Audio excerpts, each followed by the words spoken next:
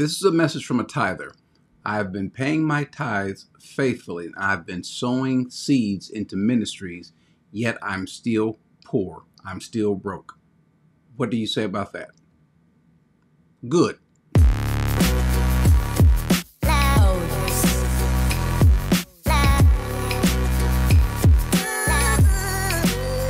Something that's been happening for a long time is people being made to feel guilty about giving their money to churches. Should we support our churches? We absolutely should. Should we support ministries? We absolutely should.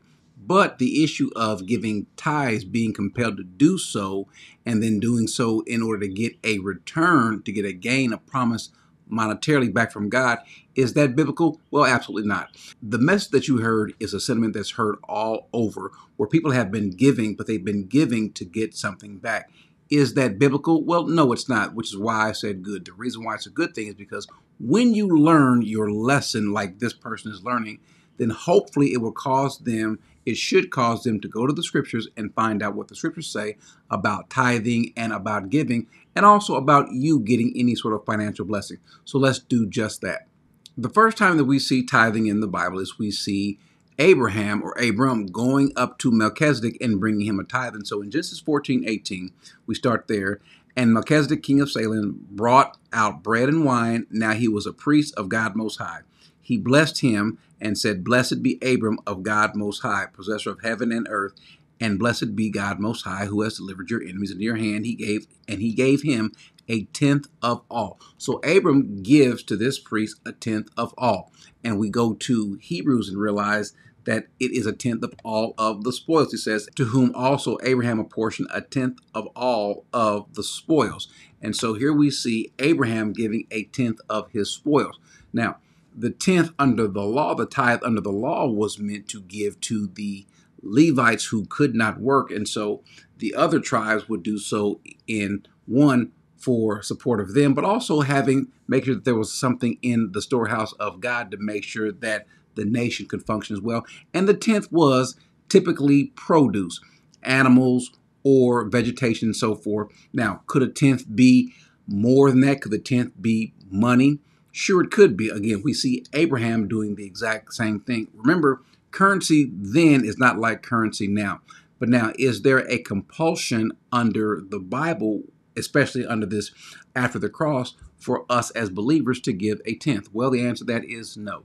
Jesus did bring up the tenth, but he was doing so in rebuking how the Pharisees, the Jews, were misabusing it, how they were doing it in an ungodly fashion. But he never commands us going forward, nor do we see any of the apostles telling us or teaching us that we have to give a tenth. Now, the reason why I gave, and you may see it's a harsh response to say good to the person who's been tithing faithfully and who's been sowing a seed faithfully to different ministries in expectation of getting something back monetarily. The reason why I say good is because, one, that person, and if that's you, then you need to learn that that is not the reason why we give. We do not give to get something back. Now remember this, in 1 Timothy 6, he's speaking about these evil men, these wicked false teachers and false prophets who come in.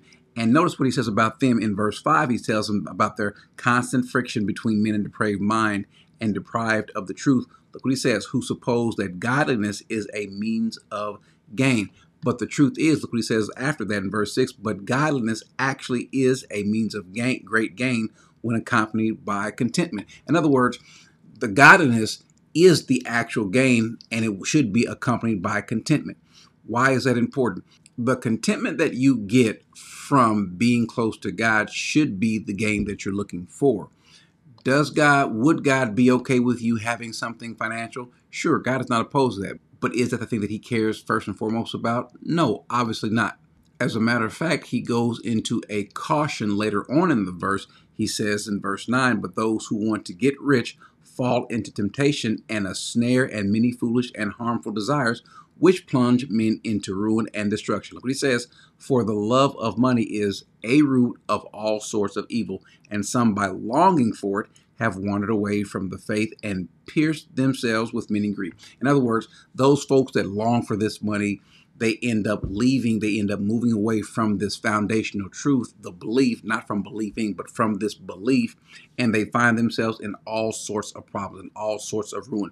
As a matter of fact, many may find out that you might not actually be a believer in Christ. There are those that came to Christ for what God could give them versus the spiritual benefit. They came looking with their hands open, their hands out to receive a financial blessing, some sort of physical, tangible blessing, not thinking or believing that this spiritual blessing is it. Paul gives us a great lesson while he's in prison. He says this in Philippians 4:11. He says, "Not that I speak from want, for I have learned to be content in whatever circumstances I am in." Look what he says. He says, "I know how to get along with humble means." In other words, to not have much.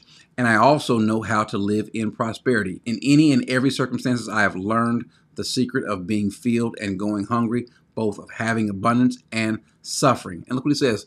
"And through all of this, I can do all things through him who strengthens me." I can do it. I can make it through Christ. But he says, I've learned to be content. What did he just say earlier? He says that this means of gains, it is a great gain if accompanied with contentment. In other words, just having you is enough. Now, back to this issue of should we give it all to any sort of ministries? How much should we give? Well, look what the Bible says. The Bible says this: to each one must do just as he has proportioned in his heart, not grudgingly or under compulsion. In other words, if someone is making you or forcing you to give a certain amount, that is not what the Bible calls for. He says, "For God loves a cheerful giver, and God is able to make all grace abound to you, so that always having all sufficiency in everything, you may have an abundance of every good deed." In other words, God is not after you to give or someone to force you to give something, but give cheerfully. If giving $5 more than you thought gives you a frown, then don't give the $5. God doesn't need your money. But God is after someone to give in a cheerful fashion, loving what they're doing. Remember, the Bible says to sow, whoever sows to the flesh will what? Of the flesh reap corruption. So whatever you plant, that's going to come back. And so you are trying to sow things that are going to bring sort of physical contentment. It's not going to happen. But if you sow to the Spirit, then of the Spirit you will reap from the Spirit. As a matter of fact, you will reap everlastingly of the Spirit. So to anyone out there who is giving because they are in need, that's not why you give. You pray if you're in need. Offer up that. Offer up your voice. Let God know that you look to him as your source, your resource. God is not a resource. He is your source. And so you go to him. And the fact that you draw close to him, you're going to find out that this contentment that can only be found in him will come not as a result of you getting money, not as a result of you getting all your bills paid or you getting new cars or new jewelry or anything like that. That's not what God is after. God is after you having a place in him in eternity. If you happen to have some sort of financial gain, well then praise God. But that's not the goal. That's not what we're looking for. Again, if that's what you're looking for, you may get it, but you may not like what accompanies it. And so if you are tithing, which you are not required to do, you're doing so because maybe you want to, well then amen, that's fine. If you desire that I want to give a tenth or I want to give 5% or 8% or 20% because I want to, as long as you're not being compelled to do so, as long as you don't think that I have to religiously give that in order to please God, no. God is more concerned with you delighting yourself in him. You do that, you seek him first, and then let him decide what to give you. Let the desires of your heart change, and he will give you those desires because they will line up with him. And that way you'll learn how to be content. Amen.